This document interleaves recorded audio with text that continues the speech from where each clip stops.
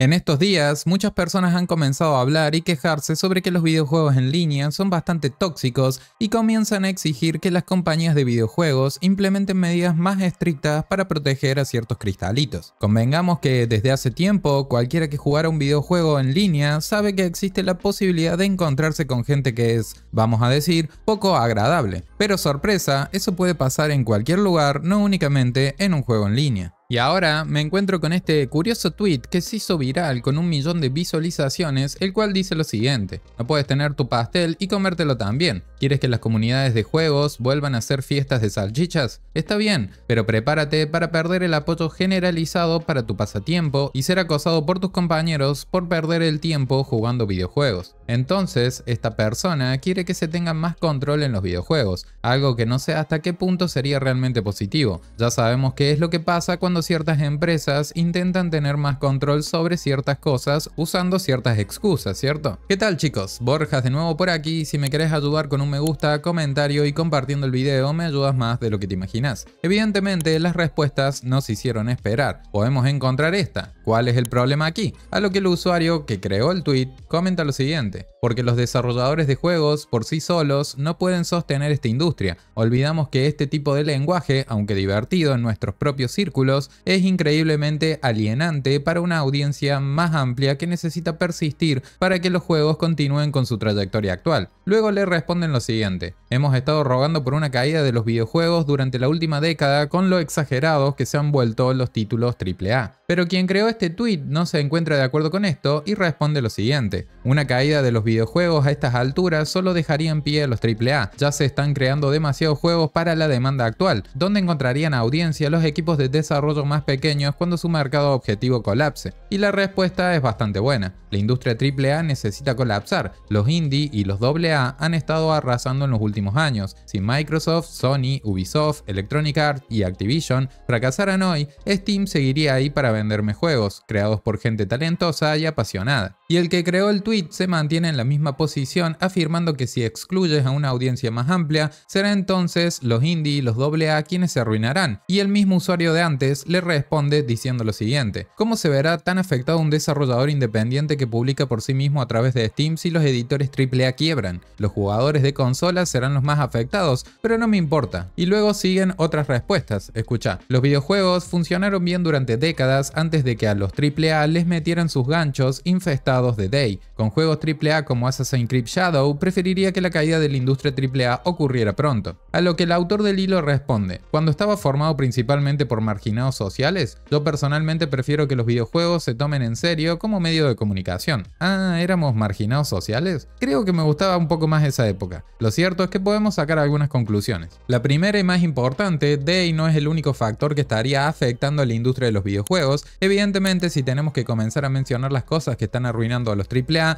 Day entraría en esa lista y posiblemente estaría bastante arriba. Sin embargo, no es por lo único que las cosas están como están. Podríamos revisar cosas demasiado simples y sin necesidad de indagar demasiado al respecto. Tiempos de producción demasiado largos, presupuestos exagerados, una vez que salen al mercado muchos juegos están rotos, censura por aquí, por allá, el precio es cada vez más alto, te cobran hasta por abrir el juego después de comprarlo, y ciertamente podría seguir e incluso indagar de forma más profunda, pero no quiero hacer un video de 30 minutos. Pero lo cierto es que Day juega un papel sumamente importante en todo esto. Lo más loco de todo es que las grandes compañías que en realidad no les interesan lo más mínimo la representación y la diversidad, esa es simplemente una estafa. Por ejemplo, Ubisoft viene impulsando Day desde hace varios años. Assassin's Creed Shadow, que es de lo último que hemos estado hablando, en sí no tiene nada que sea realmente exageradamente grave. Claro que no, simplemente un negro representando Japón.